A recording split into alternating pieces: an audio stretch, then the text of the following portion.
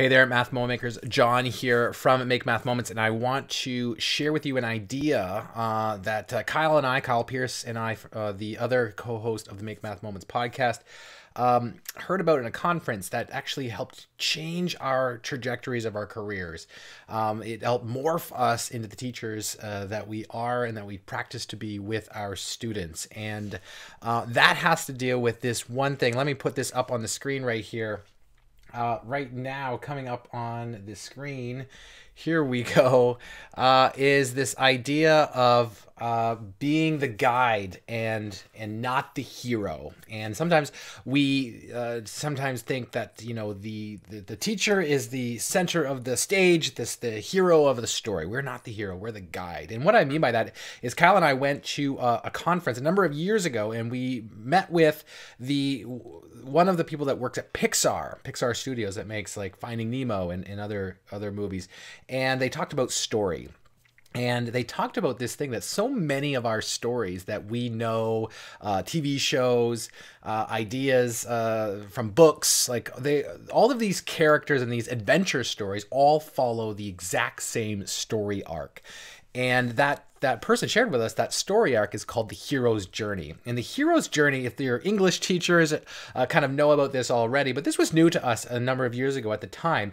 And I was trying to wrap my head around the hero's journey because this was very familiar to me, but I wasn't sure exactly why. And let me explain that and that concept to you. Is I put up here on the screen is that the hero's journey, I put it in a graph. You know, we are math teachers. We had to view this in a graph, whereas an English teachers would call this a cycle, and this is because it repeats. But here's the hero's journey in a nutshell: is that the x-axis here is time of the story, time of the journey, time of the book, time of the movie, time of the TV show, and tension is up on our vertical axis, is tension that the character feels or the audience feels while this story is going on. And what happens is every story, every adventure story starts exactly the same way. So I want you to picture your favorite adventure kind of coming of age type story.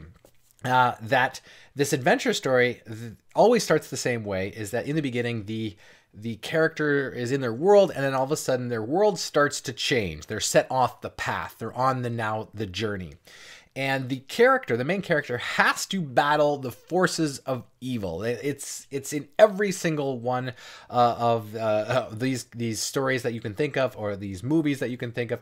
It is battling the forces of evil that the character learns about themselves. They learn about the skills that they have, new skills, that will help overcome the climax of the end. And it's during this battling the forces of evil, they come over this immense crisis and struggle, and it's where they meet the guide. And like, if I'm thinking, and I have to go back to one of my favorite adventure stories, you were talking Star Wars. And if you think of the original Star Wars, the 1977 movie Star Wars, with Luke Skywalker meets Obi-Wan Kenobi along this journey, where he learns about the ways of the Jedi, and he learns about himself so that he can battle at the end and win, blow up the Death Star.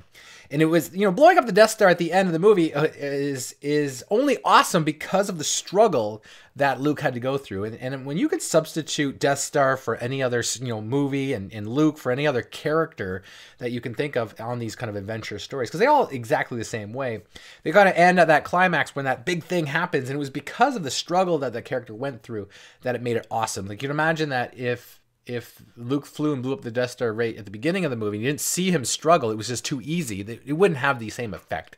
It was because of the struggle that it made it so worthwhile. And, what happens at the end of all of these shows and TVs and books, the character will return home to their world, and it's kind of, everything's kind of wrapped up. But, the tension is not fully relieved at the end, because the character is going to be set off on a new path, or they've brought with them new skills. So it's not exactly the back to the beginning as it was, because they're a different person. So this was explained to me in terms of Finding Nemo. Finding Nemo actually follows this exact same story arc at the time, but there's lots of stories in movies that follow this pattern. But I recognize this. Where this was familiar for me was that this isn't just a hero's journey. This is also a learner's journey. This is the process we all go through when we learn something of value. We go through the struggle of learning something of value, and it's through that struggle part, when you're battling the forces of evil, when you're learning something new, that you're attaching value to your learning. I've often used this example.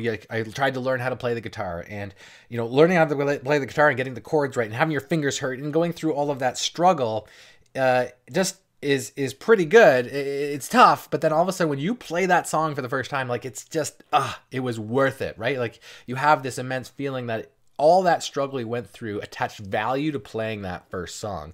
And all these guitar people, I'm sure, will remember the first song that they learned on their own and played themselves because of that struggle they went through.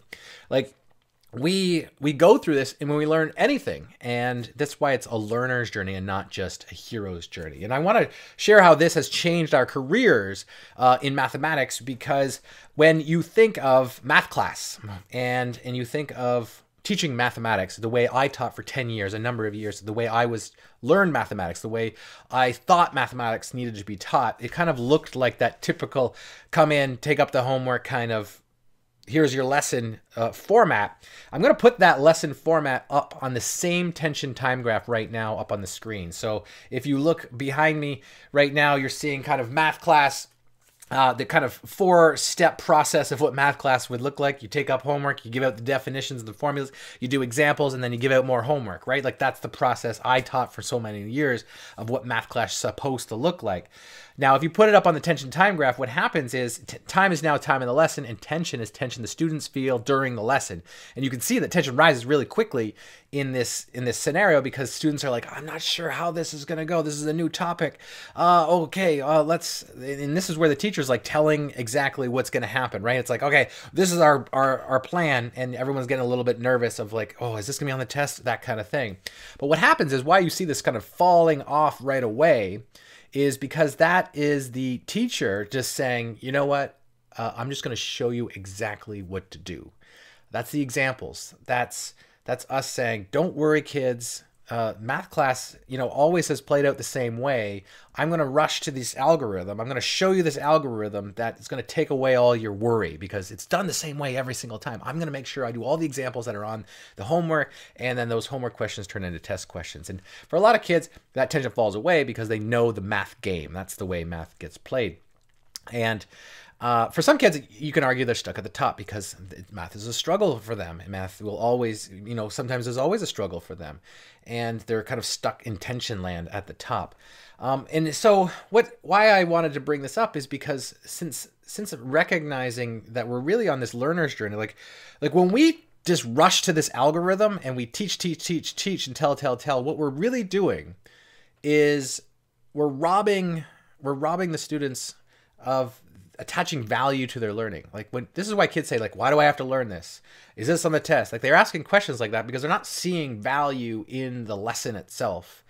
And it's when we started to change, we wanted to take this model of math class and we actually flip it over to the hero's journey model of math class. So they follow this path instead. This is where our students started to attach value to their learning, right? So you've got kids who are staying curious longer.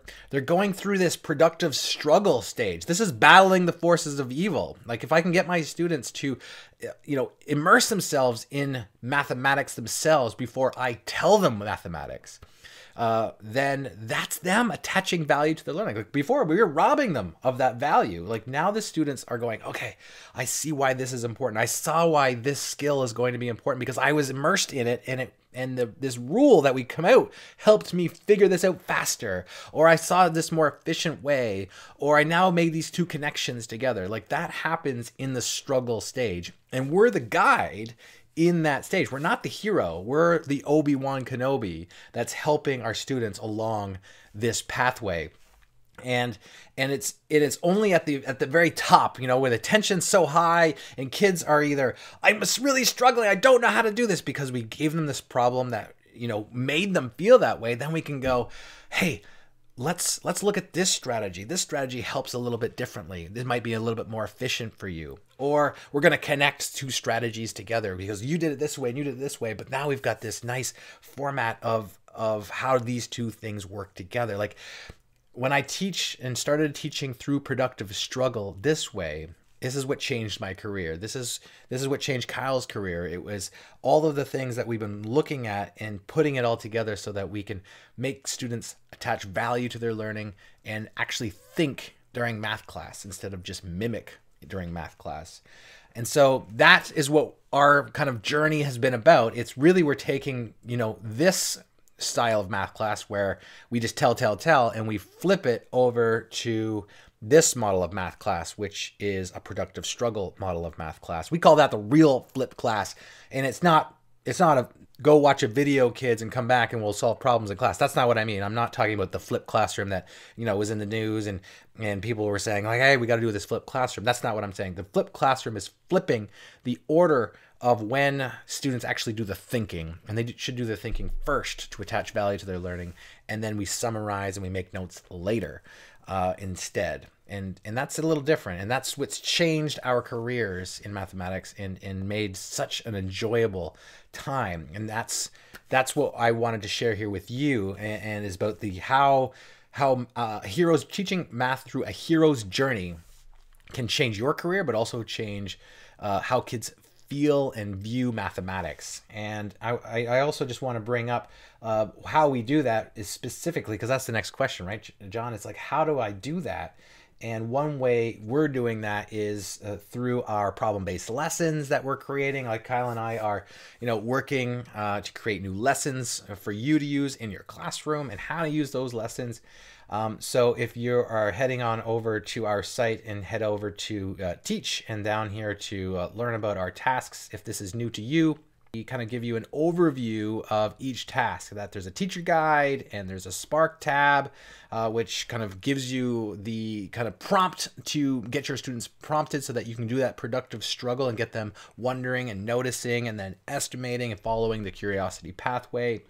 And then the idea is to be able to generate some sense making so that they can attach value to their learning. So you can do that over here. We've got lots of tasks. They're all for free to use with your students. Check those out. But I just wanted to show that with you. I wanted to talk about the hero's journey and how that can change your career, but also your students as well. And you can get 30 days free inside of our academy, which gives you access to all of the teacher guides as well. So looking forward to connecting with you. Let me know your thoughts on the hero's journey, because I'm sure you have some. Have you been doing a hero's journey in your class and not knowing it was the hero's journey? Let me know in the comments, and I will catch up with you soon. So take care.